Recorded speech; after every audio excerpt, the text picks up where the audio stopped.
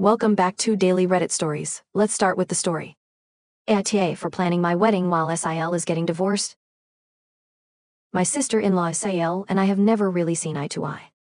We have different views on life and how we live it.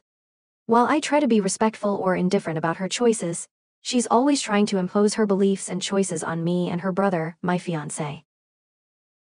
My fiancé and I, 26M and 26F, have been together for 7 years, and we have a super loving relationship. He proposed 6 months ago and I started planning the wedding 3 months ago. Our relationship is strong, with great communication. We still go on dates, love dressing up, and share activities and hobbies.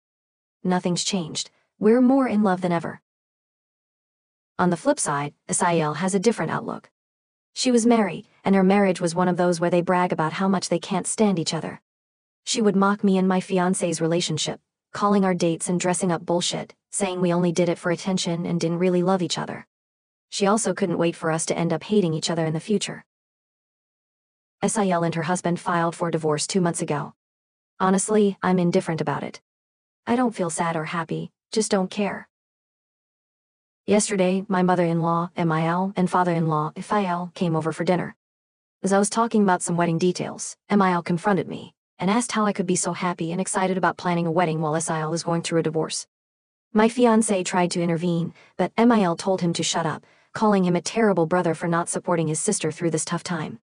She also said I had no empathy for SIL, and was only focused on my wedding and my silly dates. I told her that I don't feel sorry for SIL, who bragged about hating her husband and being in a loveless marriage. They got what was coming to them. I won't feel bad for someone who mocked my happiness and relationship. MIL said I was incredibly insensitive for saying that, and expected an apology from me, as well as from SIL. She left after that, telling us to call if we wanted to apologize, and only then. Additional info. MIL didn't want us to cancel the wedding per se, but she wanted us to either delay it or at least not be so excited about planning it because the family is going through a rough time. They almost broke up a week before the wedding. That's all I'll say. My fiancé shares my views. He's expressed his feelings to his family multiple times, but they often dismiss him, saying he's just joking even when he's dead serious. Sometimes when he expresses discomfort with SIL's mockery, they call him too sensitive and say he can't take a joke. Top comments. They don't get to decide how sensitive you should be or what kind of behavior your fiancé should tolerate. It's not a joke if you don't find it funny. You need to start enforcing boundaries with consequences. You're telling them that you don't appreciate their language or behavior. Now you need to back it up with some consequences. Don't call them. Your fiancé should send a text saying that their behavior and comments are rude and they owe you both an apology. Don't engage with them until you get a genuine apology. If they do apologize, and it should be a real apology, not just an "I'm sorry you feel that way" type, then if they misbehave again, the visit or call should end immediately, and they should be put on a timeout. This behavior needs to stop now before you get married or have kids. It might help if you and your fiancé went to counseling to learn how to deal with them. People who mocked my relationship and bullied my family wouldn't be welcome near it. At some point, you might have to decide if keeping contact with them is beneficial. If they're just bullies who refuse to change, you might be better off without them. A good counselor can help you navigate this relationship. Participant 1. So she belittles you and your fiancé. Congrats on the wedding, by the way, for having a loving, healthy relationship, and it's excused as just joking. But when you call out SIL's toxic relationship with her ex-husband, everyone's shocked. That's just lovely. Participant 2. Well, then they and SIL are too sensitive about the divorce. They should be celebrating, not mourning. It sounds like SIL always needs to be the center of attention, and your wedding takes that away from her. AITA for refusing to take in my brother-in-law's kids while family tries to pressure us. We're in a tough spot right now. My husband's brother Jack and his wife Linda tragically died in a car accident, leaving behind 2 kids, 14-year-old girl and 11-year-old boy. My in-laws are heartbroken, as are the kids' other grandparents. However, since the grandparents are in assisted living, they can't take the kids in. They want to keep the kids in the family, so they're pushing for one of Jack or Linda's siblings, Sam, my husband's sister, Linda's brother George, or Linda's sister Amy, to step up. Currently, the kids are staying with George. But his wife only agreed to take them in temporarily. Money is tight for them, and recently she told George that if he tricked her into taking the kids permanently, she'd leave him. Now George wants out. Sam's sister lives in New York with roommates, so it's down to us and Amy. Amy has been telling the grandparents that Sam and I will take in the kids without even asking us first. All 5 family members have called Sam to insist it's the right thing to do. But honestly, we can't. Our house only has 3 bedrooms, and we already have 3 kids. We can't afford a bigger place, and there's no basement. Amy argues that we're the only ones who can take the kids because she and her husband are child-free and don't know how to care for kids. She also suggested that if we don't take them, we'll be responsible for her brother's divorce.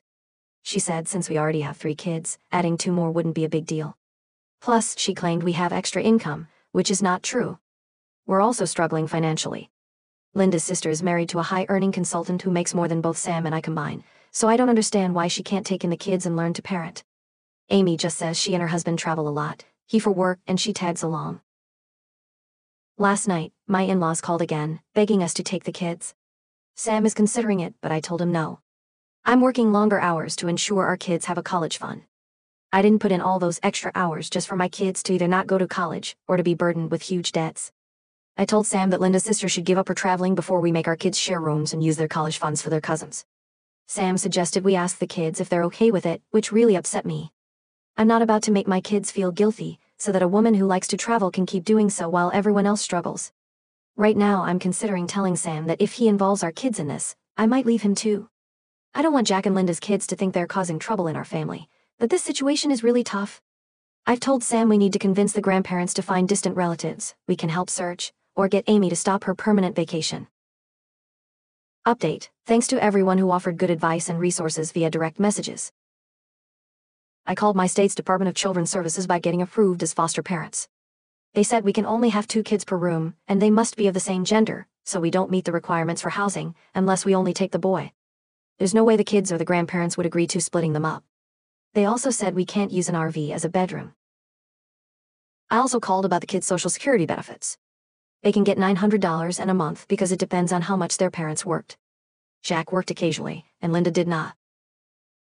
Sam and I have explained that we're not legally eligible to take the kids, so now the grandparents think Amy should step up. I don't think she will, but we're staying out of her discussions with them. It's better than what she did to us. I'm exploring other options to help find the kids a place to stay. One idea is to make Amy ask her and her husband's friends to help find good and safe foster parents, and we can visit the kids if they want us to. I think she'll do it this time because she's the only one left who can legally take the kids, unless the laws in Georgia state differ. A note: for those who are child-free, I respect that choice, but Amy shouldn't volunteer us without asking, and then expect us to take on responsibility while she avoids any effort. Being child-free doesn't mean she can offload her responsibility onto us. Thank you for listening to the whole story. Wishing you a wonderful day.